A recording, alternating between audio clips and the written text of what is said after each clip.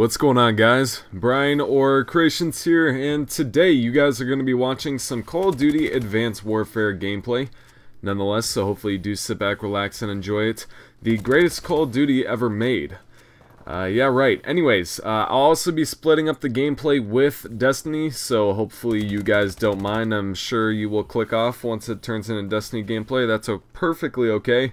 But I hope you stay if you do enjoy the commentary. Anyways, dropping right into it. So, I want to talk to you guys about a couple things today. My one question is going to be, what's your favorite or your most anticipated game of 2015, not 2016? The remainder of this year, the last quarter of games that are going to be coming out. It's absolutely disgusting. I'll name off the list in a little bit here. But I kind of wanted to talk to you guys about taking breaks on YouTube and if they're necessary or not. So, a lot of people, I know, some guys were a little bit frustrated that I wasn't uploading for a week, 2 weeks at a time. Which is not like me, because I used to upload every day on my old channel, and then when this channel came out, I upload 5 days a week, and then 3 days a week, very consistently, I would say, for the first 6 months of this channel's life.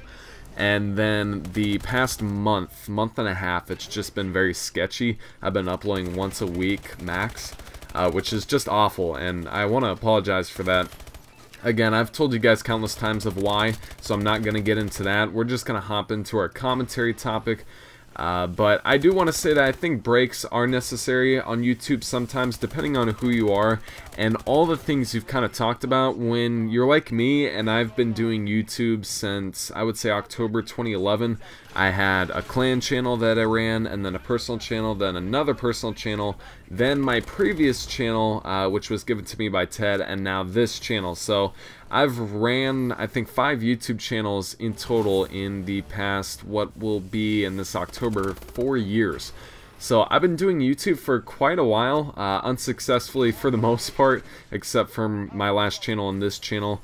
And breaks are needed sometimes. Honestly, like, after you've been doing YouTube for 4 years like I have, you kind of run out of commentary topics. Of course, there's constantly new things going on in the gaming community, but some of the time, it's topics that have been spammed so much that people don't even really want to hear it anymore.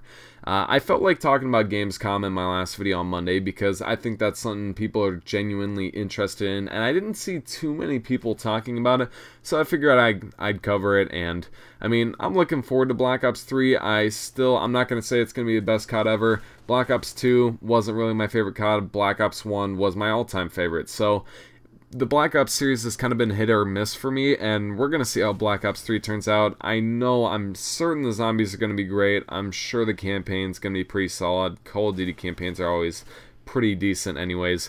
And that kind of gives me to my next commentary topic, is what is your guys' most anticipated game for 2015.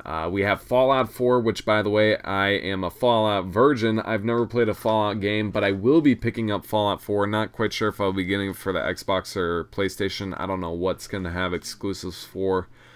First, I'll probably get, whatever console, the game for whatever console that has exclusives first. So there's Fallout 4, and then we have Destiny Taken King, which is basically Destiny 1.5.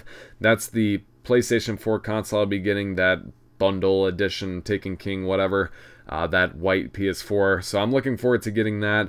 And then, of course, we have Black Ops 3. We have Gears of War being remade, Gears of War 1 in August, which I'm actually looking forward to. I was a huge fan of the Gears of War series.